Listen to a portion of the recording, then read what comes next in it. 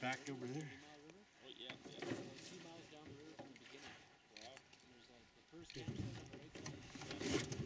Hey, just move it right.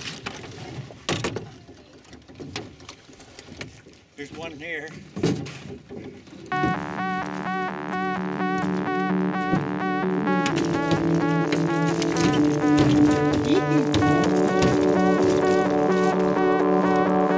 Welcome to Culture Camp! One of these jobs is like not locked in.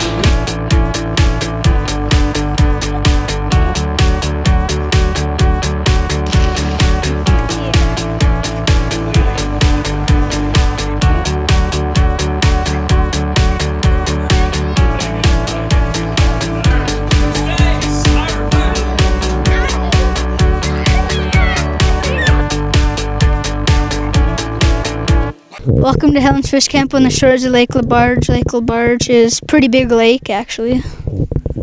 For me, being out on the lake really brings you back. You know, it made me think of the generations before me who also traveled on the lake, and you know, and the importance of the Chinook salmon to our people, and really it's about connecting with the land, and without that primary resource, then it really has a huge impact on our culture, and realistically, you know, I think that's really the most important impact that the loss of Chinook salmon has on us is the impact on our culture, and really if we allow the numbers to continue to decline, then really we're going to be losing a part of our culture, and that is absolutely detrimental to the Ta'an Kwach'an people. This is like the time of year that the Ta'an people used to fish, and need to keep this culture and heritage alive. That's what we're trying to do anyways, because the fish, there's no fishing right now of Yukon River salmon, so we purchased these salmon so that we could still teach the kids and still have a bit of a fishery for the elders and still maintain this as a staple in their diet. Because the salmon fishery is limited right now, we've been asked to have impose extreme conservation members on the Ta'an citizens, and that's being asked all along the Yukon River, on the Yukon side anyways, by Department of Fisheries and Oceans.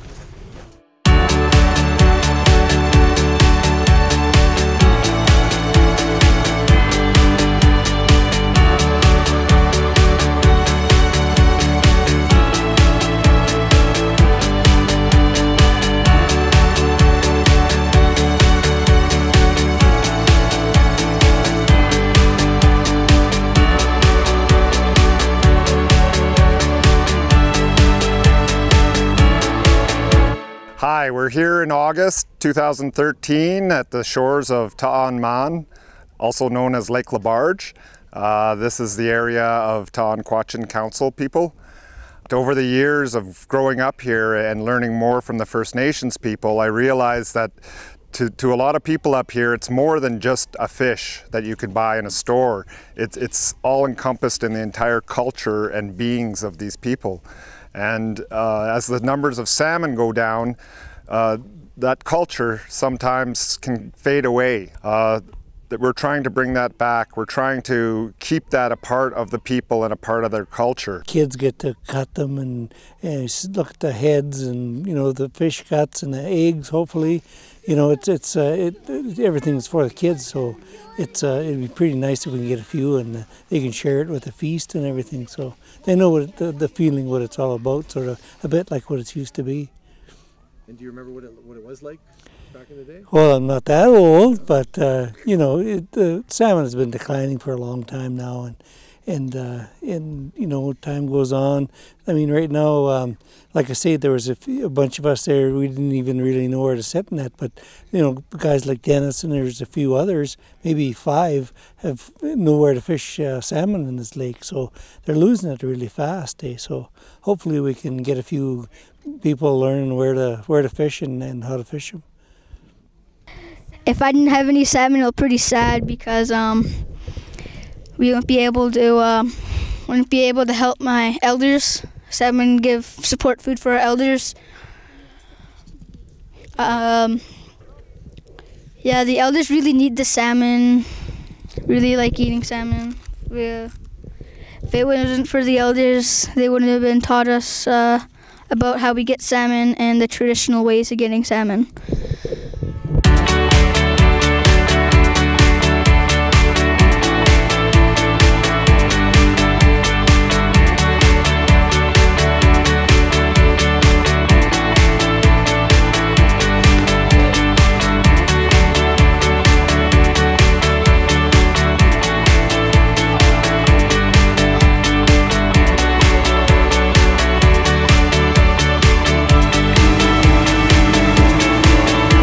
So I think, if they can carry this on, stuff like this on, and,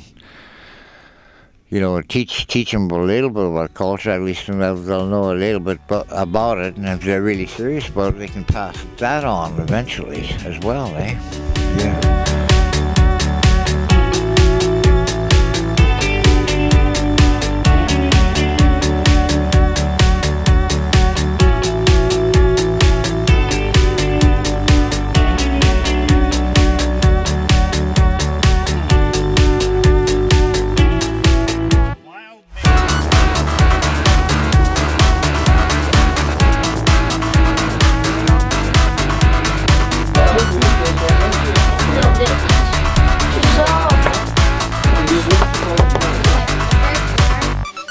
Even for the adults down here, there's hardly anybody fishing.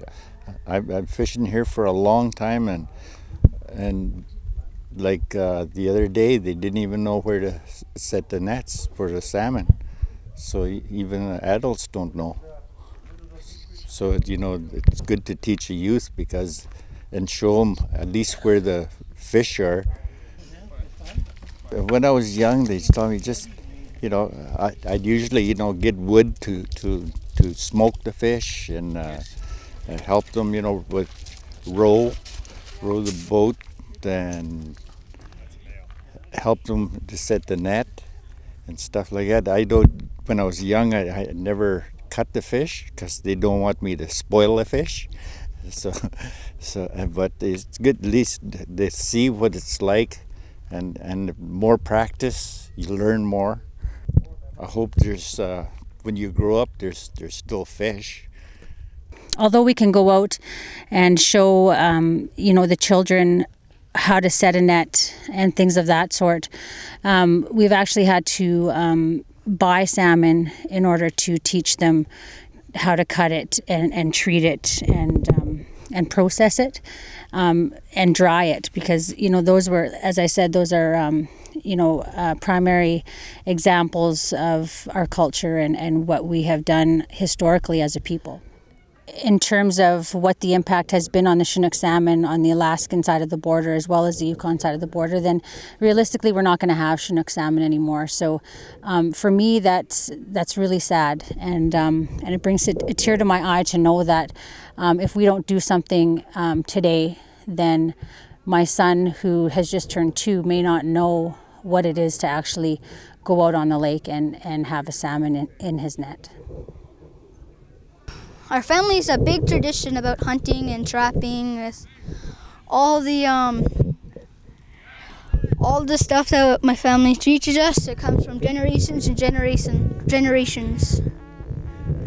Now today, our group gets to go and cut fish. Are you gonna have fun with that? I think so. At the end result, they eat the dry salmon. It was so good.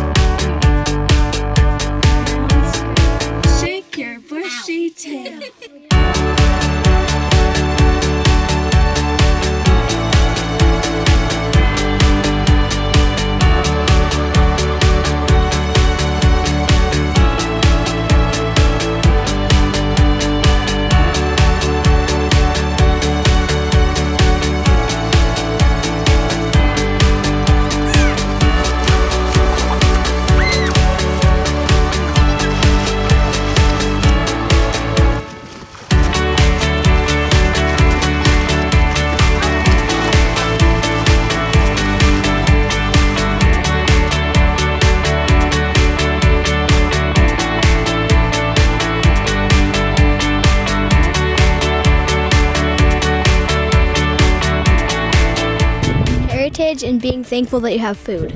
The knife needs to go in the hole and then cut all the way to the neck. So that's how you cut fish. Salmon they hold everything together, like in the forest. Like they help fertilize the trees and they feed a bunch of animals.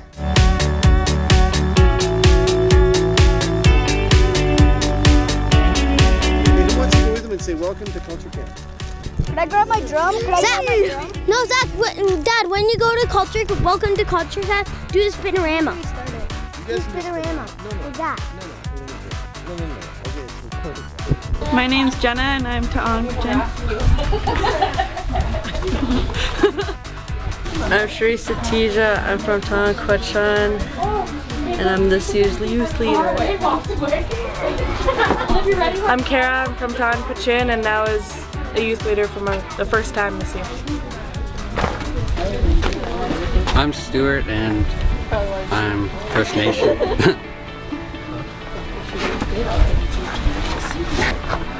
I'm Jared Kane, Southern Shore Tlingit from Ta'an Kwach'an. Marla, come here.